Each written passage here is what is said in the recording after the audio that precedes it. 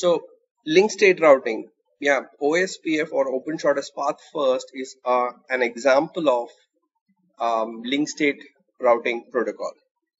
Now, why so? So I would just like to pull up my whiteboard to explain how this would ideally work. So in this case, what happens is from the node, say router, it would try to form neighbor relationship with the next node. And through that, what it intends to do is pass on the information that it has learned from another router or node to the newly formed neighbor rather, right?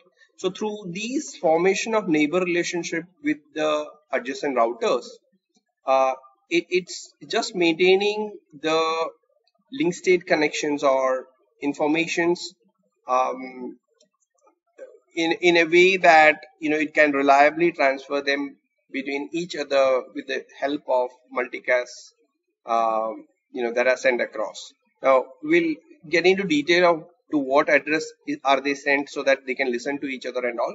But to highlight at a higher level, just to show you that link state routing is all about constructing a topology or a map such that each nodes who are connected to each other with in a direct way, forming neighbor relationship, could exchange the link state information or the connectivity information with each other, such that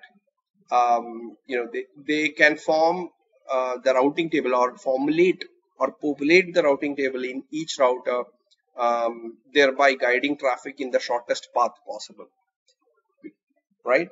So each node which is part of this map that's created, they can independently calculate what is the best path, best logical path from one point, that is the point where they are sitting, to the destination, right? So how is it able to do that?